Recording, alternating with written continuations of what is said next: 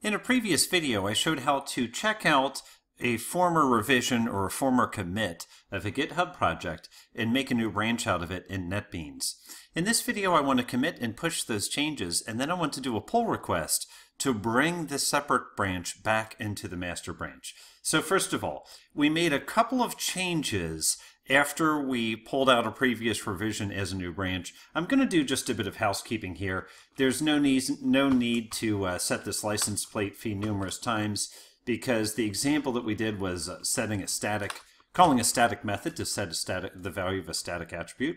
So just a bit of tidy up here. I'll go ahead and leave the license plate fee that I added on line number 34. Now I'm going to save.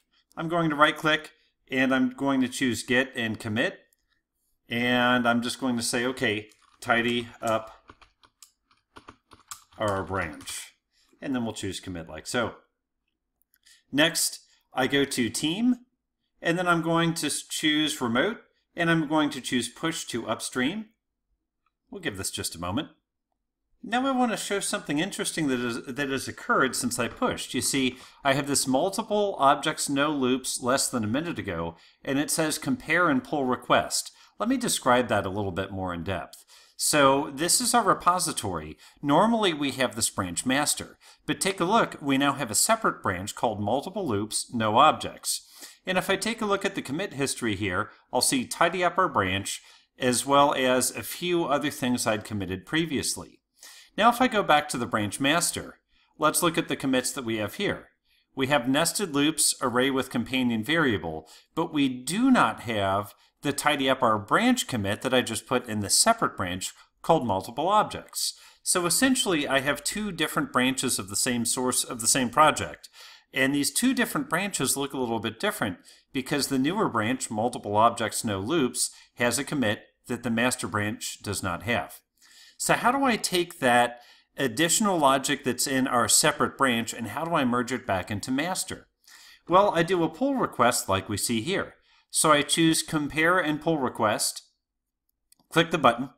It says it can't automatically merge, so I might need to do a little bit of manual work here.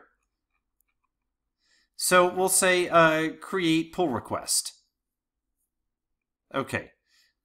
And now it notices there's some conflicts in drivers, so I'm going to say Resolve Conflicts. Now what does that mean? It means it notices that I've made changes in master and I've also made changes in the separate branch, multiple objects, no loops, and some of those changes don't agree. So I choose Resolve Conflicts, and let's see. It shows me here what's in conflict, some things I added with multiple objects, no loops, and what already existed in master. Now let me take a look. Multiple objects, no loops was going back in time because I was trying to create my vehicle and your vehicle as two separate objects, where the newer way, we simply create as many vehicles as we want in this loop. So what I'm going to do is I'm going to go with what's in master. I'm going to go ahead and take off most of the stuff here that's in multiple objects, no loops, except I will save one thing. I am going to save this one static method call. So I take that static method call, because that's what we added in our branch. I simply add it to the top. And now I take the rest of this notation and choose backspace. And I also take out this /master. Okay, now we go down again, and it looks like there's another conflict. Here again, multiple objects, no loops. It has a few statements here that I've added. I don't need those. We're going to go ahead, highlight, and delete those. And we are going to leave what was in the master branch. We'll take off this master tag as well, and I choose delete. So now I take a look, and I just want to give this a quick once over to make sure that it looks good. I'm declaring a variable, my vehicle. That looks pretty good. I'm creating a new vehicle object, and I'm adding the vehicle to the collection of all vehicles, which I'm declaring right here. I am going to make one subtle change. I'm going to take this variable declaration, and I'm going to move it inside the loop. I think that looks a little bit cleaner. It's going to let me do something a little bit easier. And we'll take the comment as well, and a bit more tidy up. So you see, we're not in our editor.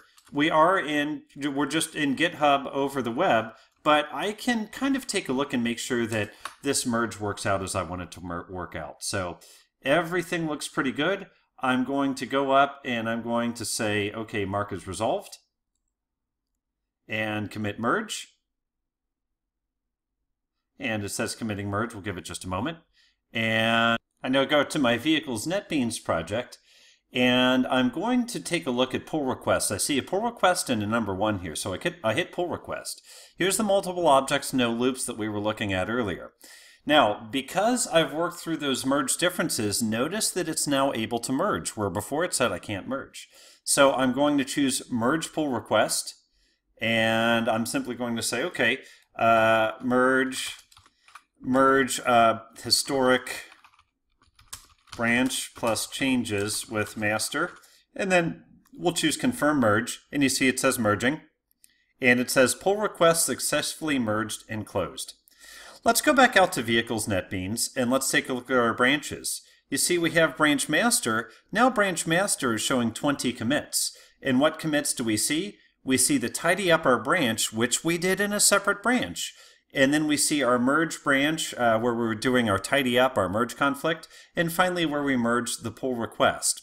So all of this is now part of our master branch. The multiple objects, no loops still exist. We can kill that off if we need to, because we've now put everything back into master. Now, let's take care of it from the NetBeans side. In NetBeans, I right-click on the project, choose Git, and I'm going to say checkout. We'll say checkout revision. Okay, revision. I'm going to say master, just like so, and then we'll choose select. And everything looks good. I go ahead and choose checkout. And we'll give this just a moment. And now, with it checked out, I right-click, and I say Git, and I say remote, and I say pull from upstream, which means get the latest changes from this branch. Now, what's interesting is you see that I've switched branch, and then I did a pull from upstream. Well, let's see what we have. We have the changes from both the master branch that we originally started with, as well as a couple of tweaks we did in that side branch called multiple objects, no loops. Notice we have vehicle set license plate fee here. Notice we also have the vehicle declared down in the do loop, where it used to be declared up above. So we have the changes that we added from our separate branch, including, let's take a look at vehicle itself, including the static license plate fee that I have here, and the static methods. If you remember, we created those in a previous video in a separate branch. But we have that, and we have it mixed in with the absolute latest from tip from our static branch, from our master branch, including all of the looping that we added. If you see the do while and the for loop, all of this now together. I can run the program quickly and just confirm that it still works as we planned. So gallons of gas 10, miles per gallon 10, odometer 10,000. Do you want to create another vehicle? Sure. Gallons of gas 20, 20 miles per gallon, 20,000 on the odometer. That's enough vehicles for now. 100 miles to travel, reimbursement rate of 35, and we don't need to create another trip. And if we see here, if we take a look at our output, we'll see that our first car ran 100 miles, so it has 10,100 on the odometer. 100 miles, 10 gallons of gas, 10 miles per gallon, leaves us with 0 gallons. We have a reimbursement total. Our second iteration ran 20 gallons of gas, 20,000 on the odometer. After running for 100 miles at 20 miles per gallon, we have 15 gallons left in the tank and 20,100 on the odometer. So all of our changes are now together. That's how we can resolve merge conflicts and also merge two branches with GitHub and NetBeans. I hope that was helpful. Thank you.